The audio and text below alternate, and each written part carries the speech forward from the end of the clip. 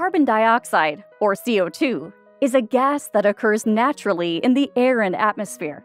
It is also released through human activity when we burn fossil fuels to do things like generating electricity and traveling. Too much CO2 in the atmosphere means our climate gets out of balance and it gets too warm.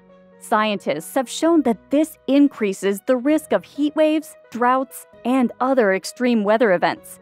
To prevent the worst effects of climate change, the IPCC projects that we must become carbon neutral by 2050, releasing the same amount of CO2 into the atmosphere that we remove. But we cannot just stop burning fossil fuels overnight. To reduce the amount of carbon dioxide in the atmosphere, many countries are putting a price on CO2 emissions. This is known as carbon pricing.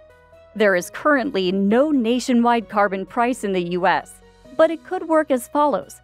Fossil fuel companies pay a fee on carbon pollution, and the collected money is distributed equally to all Americans through carbon dividend checks.